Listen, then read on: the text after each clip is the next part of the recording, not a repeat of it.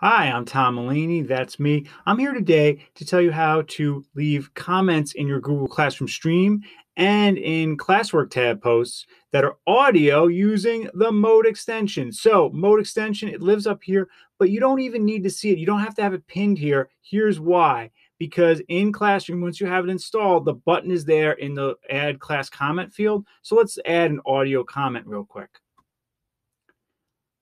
I am now adding an audio comment to this post. And then once I click post, it's there and it will have the little playback button and it'll play back right there.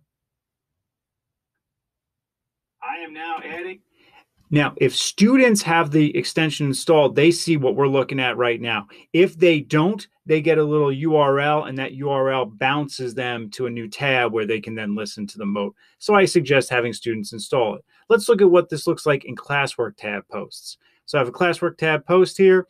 I have it here as a material. I'll click View Material. And again, I get that same class comment field.